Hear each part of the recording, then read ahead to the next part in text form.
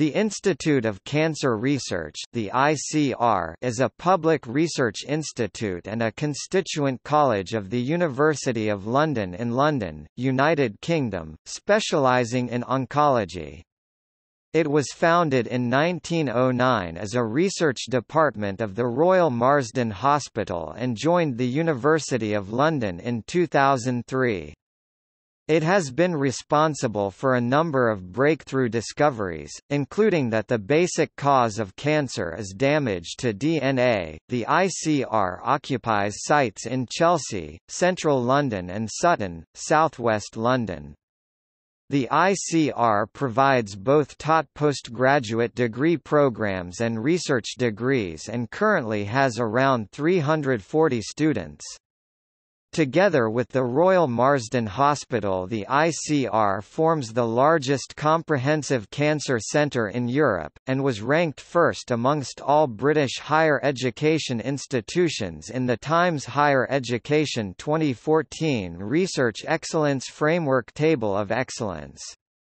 In clinical medicine, 83% and in biological sciences, 96% of the ICR's academic research was assessed to be world-leading or internationally excellent 4* or 3*. The annual income of the institution for 2015-16 was £162.1 million, of which £61.7 million was from research grants and contracts, with an expenditure of £110.2 million. The ICR receives its external grant funding from the government body the Higher Education Funding Council for England, from government research council bodies and from charities including the Wellcome Trust, Cancer Research UK, Breast Cancer Now and Bloodwise. It also receives voluntary income from legacies and from public and corporate donations. The ICR also runs a number of fundraising appeals and campaigns which help support a variety of cancer research projects.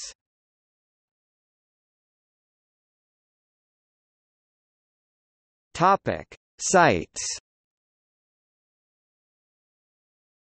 The ICR occupies 2 sites in Chelsea, central London, which include the Chester Beatty Laboratories and the ICR corporate offices. A third site in Sutton, southwest London, houses more research facilities. Topic: research. The ICR pursues its research focused into 3 main research themes: genetic epidemiology, molecular pathology, and therapeutic development. These areas of research are essential for the development of personalized cancer medicine.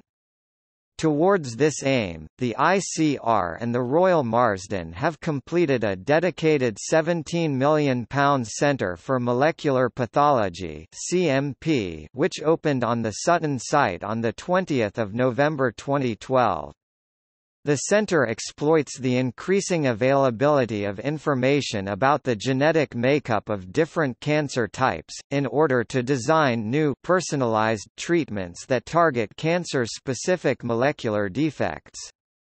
The CMP also aims to develop molecular diagnostic techniques that will accurately predict who will benefit most from a treatment, ensuring a patient receives the optimum drugs for the best possible outcome.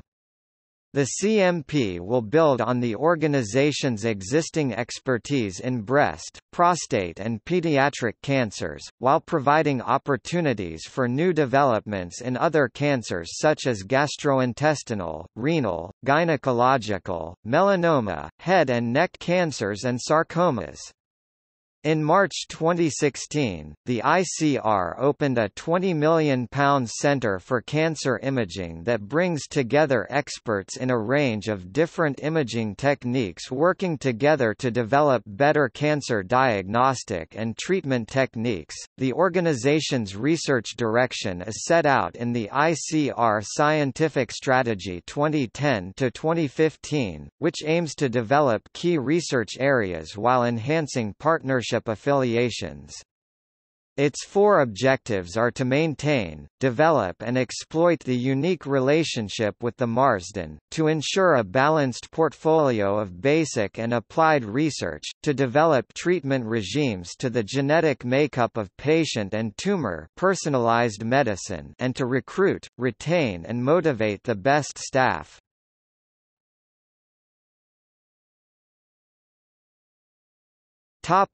Teaching.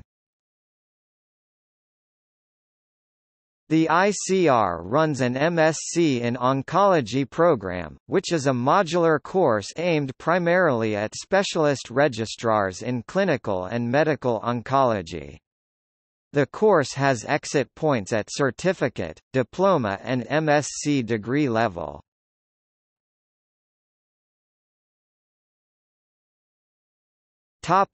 History.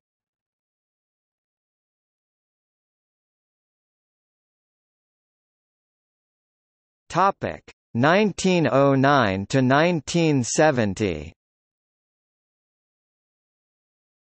The ICR was founded in 1909, when a new laboratory building adjoining the Cancer Hospital, later named the Royal Marsden Hospital, was established with Alexander Payne as its first director. In 1910 Robert Knox was appointed to head the Electrical and Radiotherapeutic Department at the Cancer Hospital and established the first professionally designed X-ray department for treatment and diagnosis in Britain. The Cancer Hospital Research Institute was officially opened by Prince Arthur, the Duke of Connaught in 1911. In 1921 Professor Archibald Leach was appointed director of the Cancer Hospital Research Institute. The institute became a postgraduate school of the University of London in 1927. In 1931 Professor Sir Ernest Kennaway FRS became director of the institute. In 1932 a research team led by Professor Kennaway fractionated coal tar and isolated benzo a pyrene, which he identified as one of the chemical constituents that induced cancer in mice. These were the first research findings to show that a pure chemical substance can cause cancer. In 1936 Professor Kennaway proposed the potential of a link between smoking and lung cancer. The Cancer Hospital Research Institute moved to a new site on Fulham Road in Chelsea in 1939 and was renamed the Chester Beatty Research Institute. In 1946 Professor Sir Alexander Haddo FRS FRSE (1907–1976) became the director of the Chester Beatty Research Institute. He remained in the role until 1969. In 1947, while conducting research at the institute, Professor David Galton became the first physician in the world to use aminoterone, the forerunner of the methotrexate drug, in the treatment of adult leukemia, producing remission in some cancer patients. During the 1940s, Haddo established a clinical chemotherapy research unit, the first such unit in Europe, in partnership with the Royal Marsden Hospital and under Galton's leadership. The partnership was unique at the time in being able to take the drug discoveries directly into a partner hospital for clinical trials in cancer patients. The unit led to the institute's discovery of 3 successful chemotherapy drugs in the 1950s: busulfan, Mylarin, chlorambucil, Leukerin, and melphalan, Alkerin. In 1952, the ICR's Eric Boylan had proposed that certain chemicals that cause cancer, carcinogens, react with DNA through an alkylation mechanism that damaged the DNA molecule. In follow-up research at the ICR in 1964, professors Peter Brooks and Philip Lawley proved that chemical carcinogens act by damaging DNA, leading to mutations and the formation of tumors, proving that cancer is a genetic disease based on mutational events. In 1954, the institute was officially renamed the Institute of Cancer Research (ICR). The ICR established a second campus in Sutton, Surrey in 1956. Whilst working at the ICR in 1961, Professor Jacques Miller discovered the immunological role of the thymus, as the repository of a special class of lymphocytes T cells essential for the mounting of an immune response.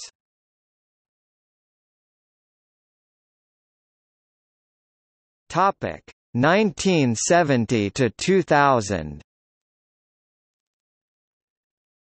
Scientists at the ICR were instrumental in the development of one of the world's most widely used anti-cancer drugs, carboplatin, paraplatin. Carboplatin's development began in 1970 after scientists in the United States discovered that the platinum-based compound cisplatin was effective against many tumors, but had serious side effects. A team of ICR and RMH scientists and clinicians including Professors Ken Harrop and Tom Connors, Hilary Calvert and hospital consultant Eve Wiltshaw recognized its potential but also the need for a less toxic alternative. In collaboration with the chemical and precious metal company Johnson Matthey plc, the ICR scientists evaluated some 300 different platinum-containing molecules and developed a series of second-generation compounds, of which carboplatin was selected as the lead. The first clinical trial of carboplatin was carried out in 1981 and it was launched commercially as Parplatin, manufactured by Bristol Myers, in 1986. As of 2012, carboplatin is in use for a range of cancers including ovarian and lung. For the development of these platinum-based anti-cancer drugs, the ICR, together with the Royal Marsden Hospital and Johnson Matthey plc, received the Queen's Award for Technological Achievement in 1991. During the 1980s, ICR scientists including Professors Hilary Calvert, and Ken Harrop and Anne Jackman developed Raltitrex, Tomudex at the ICR, a drug active for the treatment of colon and other cancers. In 1983, research teams at the Chester Beatty Laboratory of the ICR led by Professors Chris Marshall FRS and Alan Hall FRS discovered NROS, one of the first human cancer-transforming genes, oncogenes. Professor Alan Hall went on in 1992 to discover that the molecular mechanism for the motility behavior of animal cells, cell-to-cell attachment and cell movement, is through control of cytoskeletal assembly by specific GT-PACE proteins, known as Rho and RAC. The discovery is of fundamental significance in cancer research since cell motility is a key feature of cancer cell behavior during metastasis, the spread of tumors around the human body. In 1994, an ICR team led by Michael Stratton discovered the gene BRCA2, which has been linked to breast cancer, prostate cancer and ovarian cancer. Alan Ashworth's team in the Breakthrough Breast Cancer Research Center at the ICR established the connection between mutations in the BRCA2 gene and the operation of DNA repair pathways in cancer cells. This later led to the development of a PARP inhibitor drug, olaparib, which targets the DNA repair pathways of cancer cells. A Phase 1 trial of olaparib found in June 2009 that tumors shrank or stabilized for more than half of patients with BRCA1 and BRCA2 mutations. It is believed that the drug may also be useful in other patients whose cancer it is linked to an error in their DNA repair pathway. In 1999, the Chester Beatty Laboratory in Chelsea was redeveloped and extended to incorporate the breakthrough Toby Robbins Breast Cancer Research Centre, which was opened by HRH the Prince of Wales in 1999.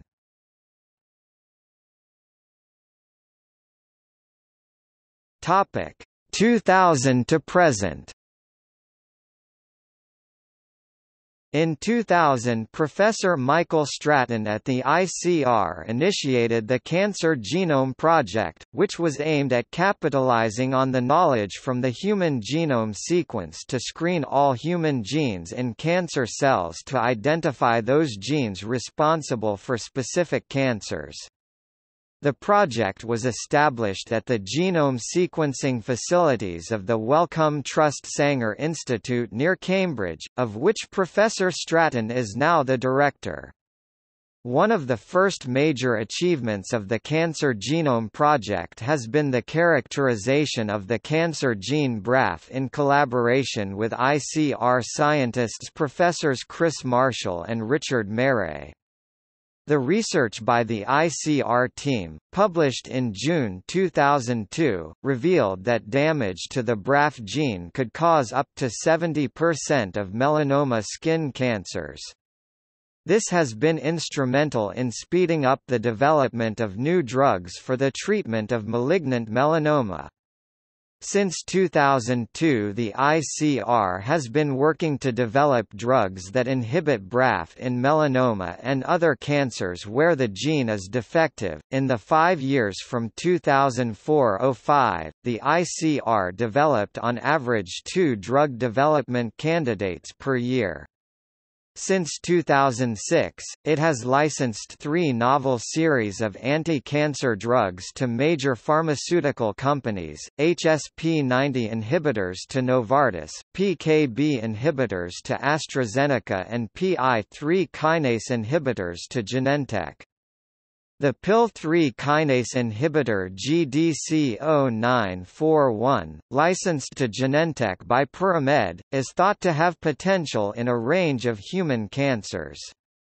In laboratory experiments, ICR scientists found that the drug reduced the growth of glioblastoma, the most common form of brain tumor, it decreased the growth of ovarian tumors, and in other studies, it was active against cell lines derived from other human cancers. In conjunction with the Royal Marsden NHS Foundation Trust, the ICR tested a promising new prostate cancer drug called abiraterone, which it discovered and developed.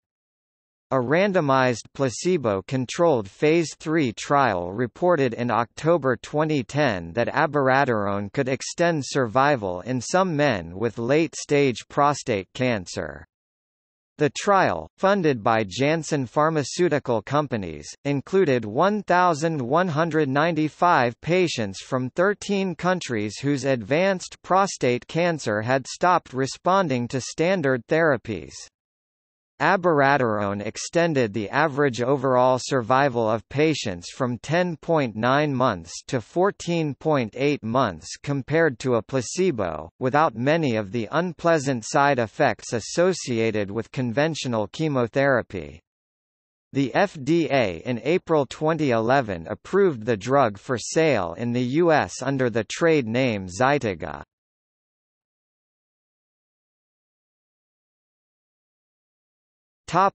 See also: Cancer in the United Kingdom.